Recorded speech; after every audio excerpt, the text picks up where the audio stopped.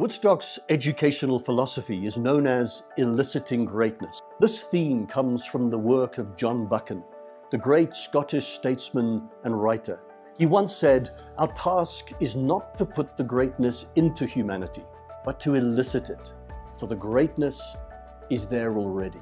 A Woodstock education is deliberately holistic, allowing young people to encounter experiences across an enormous range of dimensions. When we think about education, we're interested in creating a coherent experience for young people. And to do that, we use the metaphor of a tree. The roots of the tree represent a profound sense of self. The trunk represents healthy interpersonal relationships. The fruit that we want to send out into the world are individuals who care about their environment, who have compassion for their neighbors and work to improve the future, and who are equipped to bring about change. And the moment we start talking about the transfer of a way of life for young people, we're talking about values, we're talking about philosophy, we're talking about combining high academic achievement with the acquisition of certain qualities of character. I chose Woodstock essentially for the philosophy. The human is at the center of the approach to education and every decision that's made. And then you see a school that is offering this opportunity to practice it. It's almost, it's once in a lifetime. The humanity that's found in this approach, it's not how can we get the highest test scores, how can we get the most publicity. It's truly about the student at the center.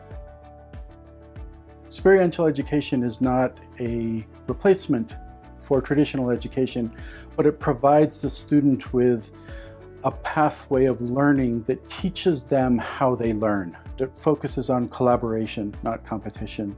An example of a collaborative project is a cooperation between robotics and astronomy and Code Academy, math department, junior school, where we're putting together a professional weather station. The kids come into the classroom and they bring their own individual strengths and talents.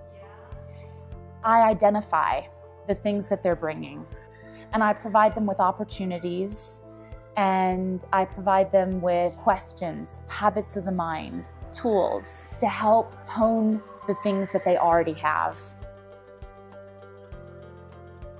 As Dean of Enrichment, I help provide opportunities for students to develop their passions and interests outside of the classroom.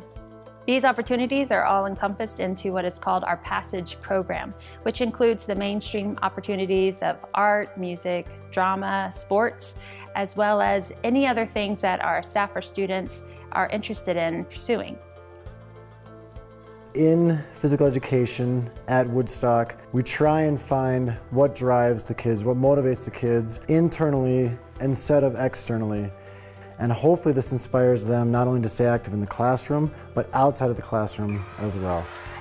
More than learning the facts and figures needed in a classroom environment, the enrichment program, I believe, provides a great opportunity for students to grow in their character and to grow as a person. If I know my students are passionate about a lifetime of physical activity, then I've done my job as a teacher. Plato once said that young people should be educated in places of outstanding beauty, because the beauty without resonates with the beauty of reason within.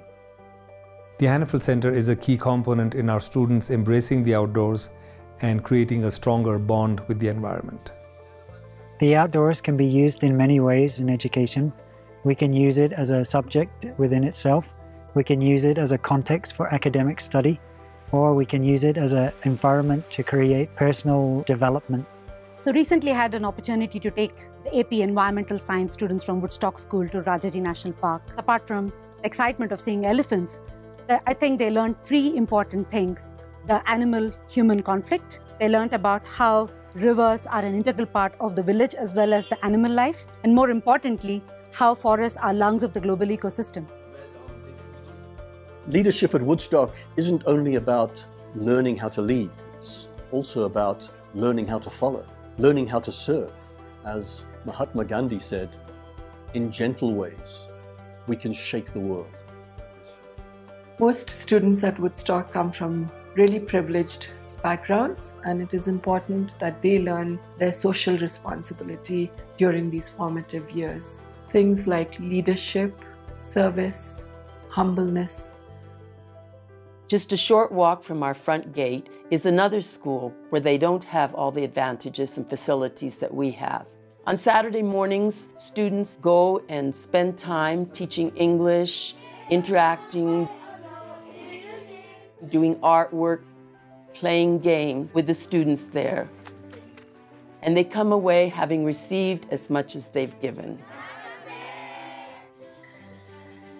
Providing an education in a caring and compassionate community for Woodstock has been very important, and especially for me since I've been working in the residences for the last 15 years. The most important part of the day is perhaps lights out, because that's when the students share with you what is bothering them, be it academics, their performance in school, be it the relationships that they have with their classmates or with teachers.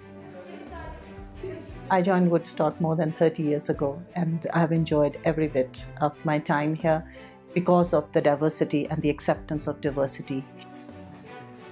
There were 38 different nationalities at that time when I first joined Woodstock, and people were accepting of ethnicities, of languages, of food. I did not feel different in any way.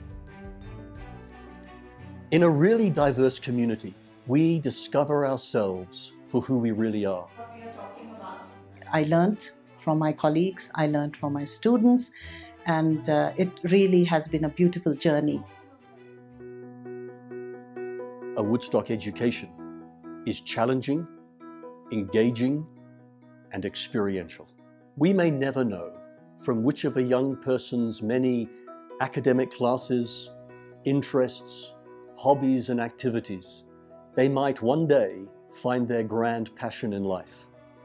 And that's the reason why Woodstock takes questions of philosophy seriously. It's a philosophy which says it's not enough to have information in your heads. You have to have young people who acquire a vision and a passion in their hearts.